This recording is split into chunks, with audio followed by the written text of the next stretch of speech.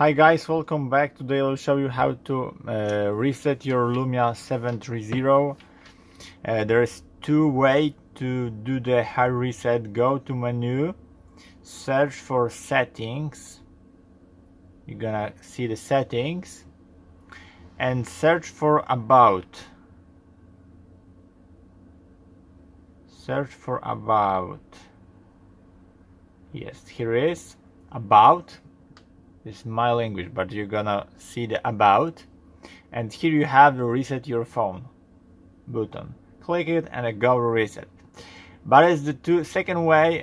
If you have a password that you doesn't want to remember your phone, so you're gonna power off your phone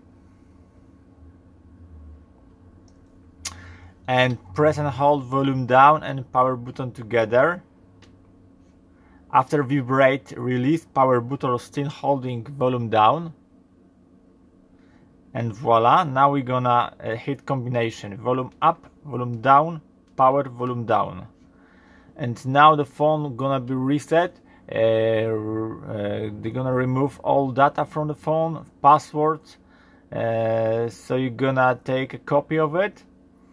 And that's all. This is the two-way about reset your phone. I hope the video is helpful for you. If yes, you can thumbs up, subscribe my channel. See you by next video. Hey.